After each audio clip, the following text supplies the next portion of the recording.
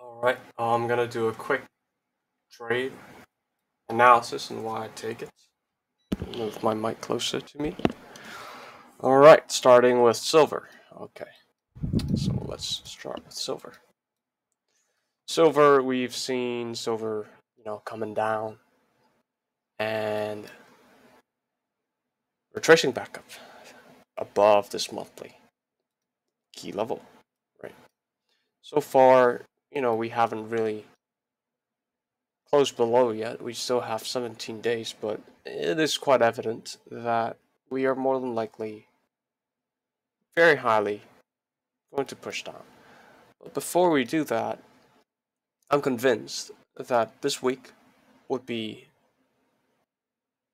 more bullish than bearish. So with that, I want to scalp short term. I mean, not scalp, but swing. I want to be able to take positions. I could move this. Because of the current price action, it kind of shows me that, okay, price still wants to go up a bit. It came down and it just quickly came back up with a lot of momentum. It's losing a bit of steam here. You can see last night it has lost a bit of steam. And, I'll have a target if I can. Yeah, I have a target around right here. So it's nothing fancy, right? It's nothing fancy. I'm going to break down as to why I took it. Currently, I have 2 position long in silver. And I've just entered like a few moments ago. So, if we look at 4 hours, it doesn't look as convincing. But if you keep an eye on the structure, so far we are making high highs and higher lows, right? And with this as a fake out, came down, came back up, and retested right here on this level, adds to the confidence on the daily, right? The daily came down and started to reject. This is the rejection. And this is the Asian session. Okay. So what I'm thinking is that we're gonna see price retraces up somewhere around here, and if there's a sign of struggle, I'll leave. But if we transition into London, the European trading session, and we keep following through, that's great.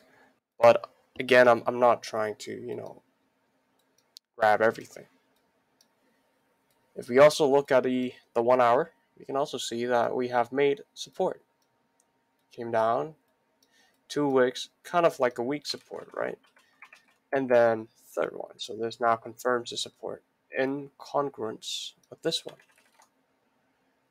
Fourth one came up bullish engulfing, closing below 2 previous candles into a plain range, which is one direction range, right? Which is bearish, without strong wicks. That means that there's a chance of price being rebalanced. So that adds up to another narrative of mine. So if you see where I marked up the chart, this is where I kind of expect the price would come in top. One last time before going down. If not, then I have a hard target right here, around, I don't know what it is, 22.4. Would be great, right? So that's it for silver. At the moment I saw that this is a bullish engulfing, I entered a bit more, a few more here, and that's it. That's the trade. GBPAUD. Let's look at daily. Fuck. Right. So daily we have this very strong level.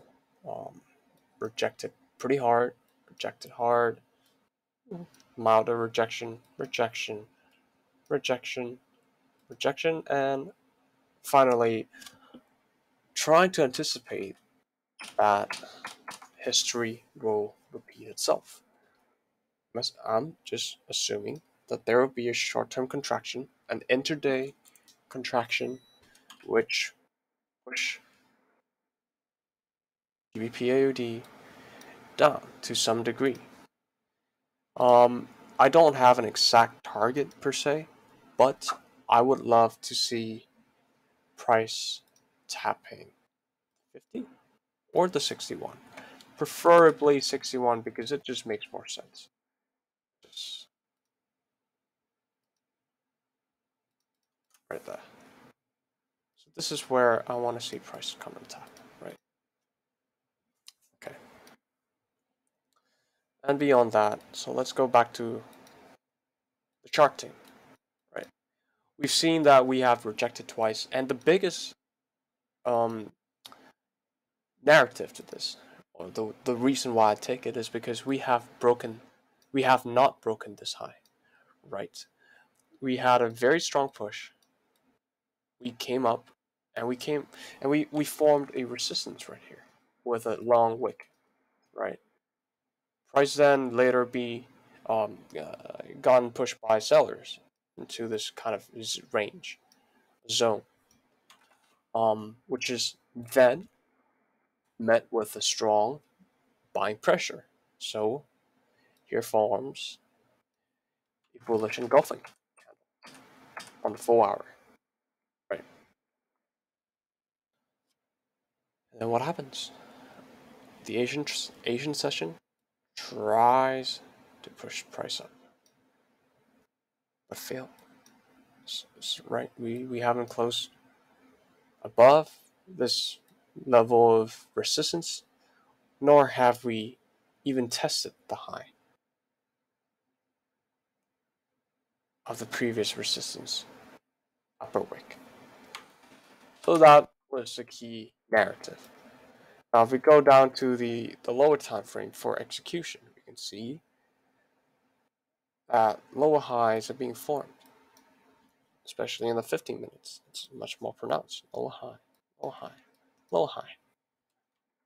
And every time we came up, it just fails to make higher high. What does that imply?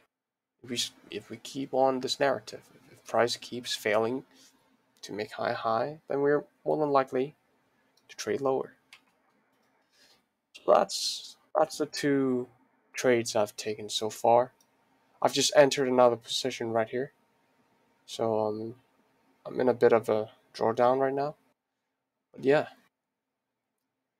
thanks for watching. Stay safe and good trading.